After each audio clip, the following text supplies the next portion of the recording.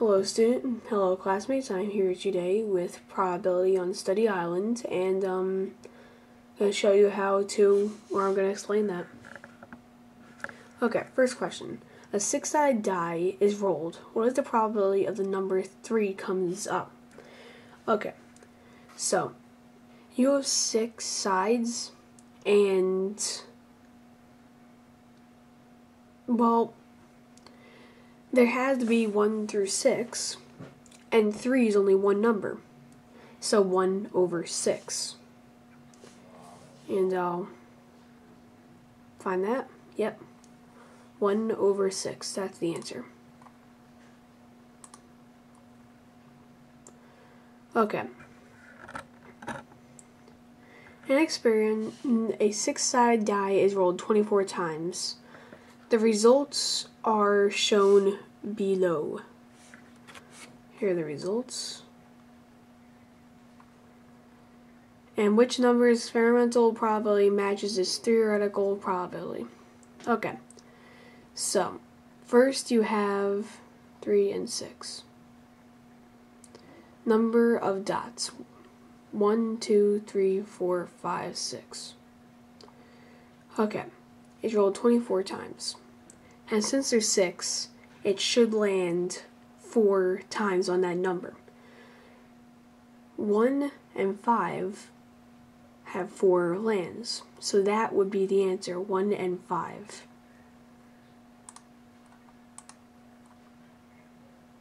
Okay. A class of 28 students is having a drawing. Each student name is placed on a piece of paper and then placed in a hat. One name is randomly drawn from the hat. If there are 16 boys in the class, what is the probability that the name drawn is a girl? Okay, so first you want to see 16 over 28. That's the number of boys. And what I would do is I would add that. I would add the number that you need of girls. So then you have 4 equals 20, that's 4 girls, and then plus 8 equals 12. So there's 12 girls out of the 28 in the class. Now what you're going to do is you're going to divide that by 2. 28 divided by 2 equals 14. 12 divided by 2 equals 6. Now we're still not there, because they can both still be divided by 2. 14 divided by 2 equals 7, and 6 divided by 2 equals 3. And that's the most simplifying you can get, and that's one of the answers. And it is the answer.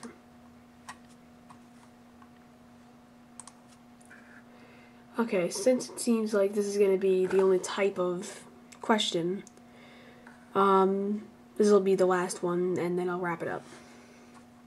In a box of candy, there are 6 times as many candies with nuts as candies without nuts. Johnny pulls a candy out of the box at random. What is the probability that Johnny pulled out candy without nuts?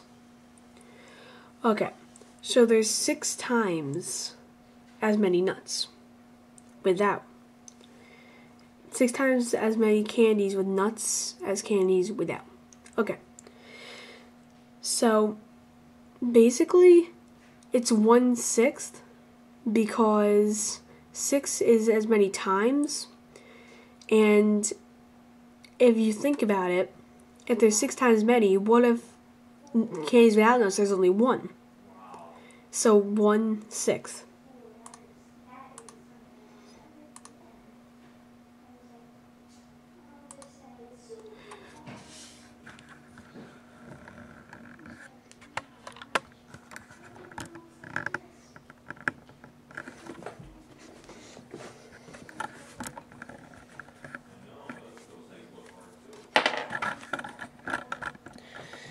Okay, so thank you. I hope you enjoyed that. Please subscribe and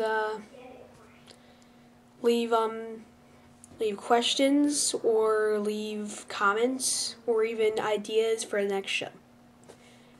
Have a nice weekend.